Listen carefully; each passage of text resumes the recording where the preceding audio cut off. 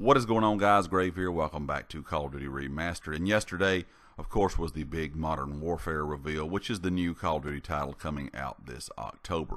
We got beta dates kind of announced for the month of September. We got to see some of the weapons, some of the kill streaks, some of the map designs, some of the different game modes, all the way from 2v2 up to 20v20. There was a lot of things talked about yesterday.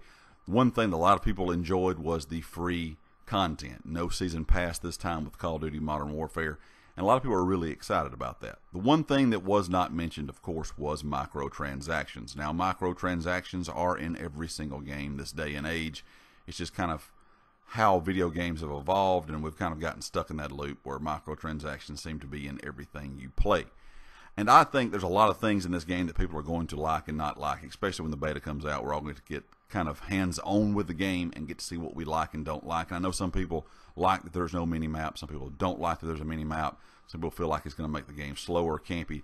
Of course, we'll all get to have our opinions about that when the beta is released. But the one thing that was not discussed yesterday, like I said, was microtransactions. And that's one thing I think can make or break a game.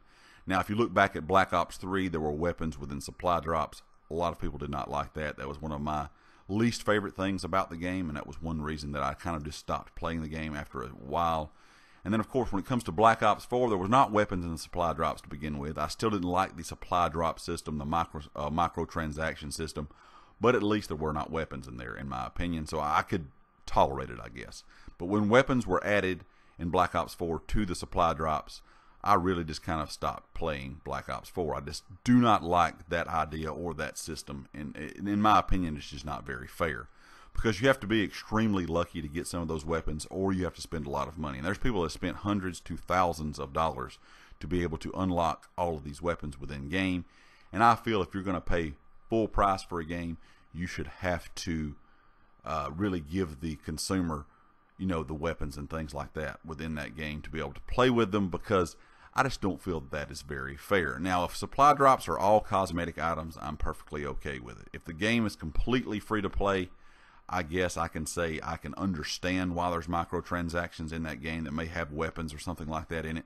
But when it comes to Call of Duty, these games aren't completely free to play. You're paying $60+ depending on where you live for the game, and then you have to turn around and purchase supply drops to get weapons within the game.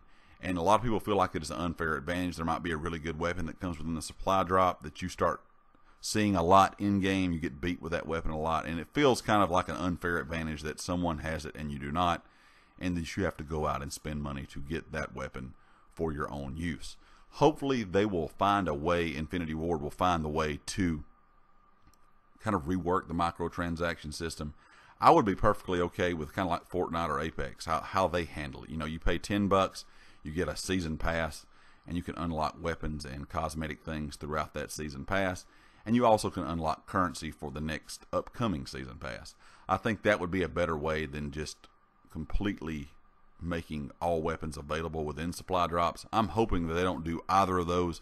I'm hoping they do something a little bit smarter, but we'll have to kind of wait and see. Infinity Ward has done better with microtransactions, in my opinion, than Treyarch has, but overall, I'm just not a fan of microtransactions in general. Leave me a comment, guys. Let me know what you think about it. What kind of microtransactions do you think will be in game, and how do you think it will kind of determine the way the game goes throughout its life cycle? Of course, if you like the video, hit the like. If you have not subscribed yet, please do so, and make sure you click that bell icon up in the top right corner so you know when all my videos go live. I'll catch you next time.